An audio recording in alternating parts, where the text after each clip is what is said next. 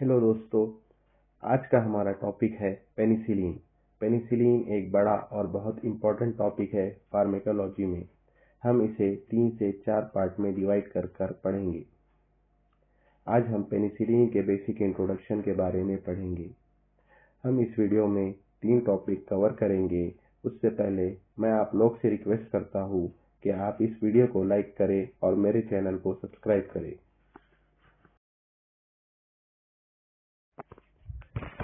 Now we will see basic introduction of penicillin, what is penicillin and requirements of penicillin.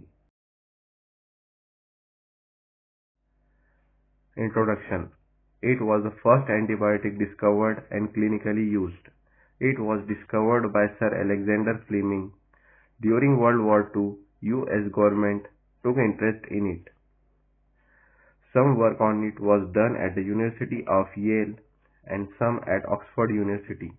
The real trial of penicillin was conducted on US soldiers and was successful.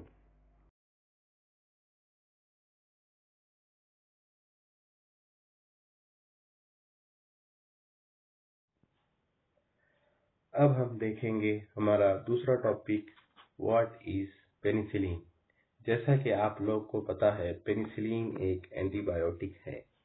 वह एक narrow spectrum antibiotic है और gram positive bacteria के against बहुत ही significantly act करता है।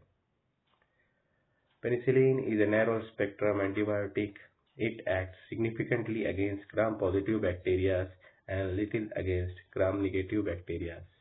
Principally, it's an acid but isn't much stable. Therefore, today we prepare its sodium and potassium salt. Penicillin को beta lactam antibiotic भी कहा जाता है क्योंकि उसके स्ट्रक्चर में बीटा लैक्टम रिंग प्रेजेंट होता है। जैसा कि आप फिगर में देख रहे हैं, रेड कलर का जो पोर्शन है पेनिसिलिन के स्ट्रक्चर में, वह बीटा लैक्टम रिंग है। The drug containing beta lactam ring in the structure belongs to the group of beta lactam antibiotic, that is penicillin, cephalosporin, कार्बापेनेम। आज का हमारा लास्ट टॉपिक है रिक्वायरमेंट ऑफ पेनिसिलिन। इसमें हम जानेंगे कि कितना अमाउंट ऑफ पेनिसिलिन हमारे लिए रिक्वायर्ड है और उसे प्रिपेयर कैसे किया जाता है। 1 unit of crystalline penicillin is equal to 0.6 micrograms of standard preparation. So 1 million unit is equal to 0.6 gram, that is 600 milligrams. It is the required amount of penicillin. It should be prepared before it's required to use.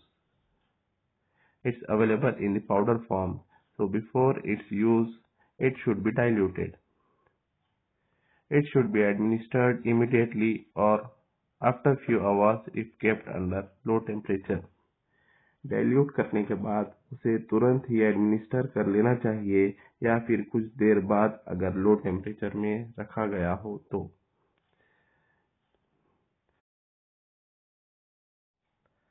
हमारा अगला topic रहेगा mechanism of action of penicillin, जो हम next video में cover करेंगे। उससे पहले मैं आप लोग से रिक्वेस्ट करूंगा कि आप इस वीडियो को लाइक करें और मेरे चैनल को सब्सक्राइब करें।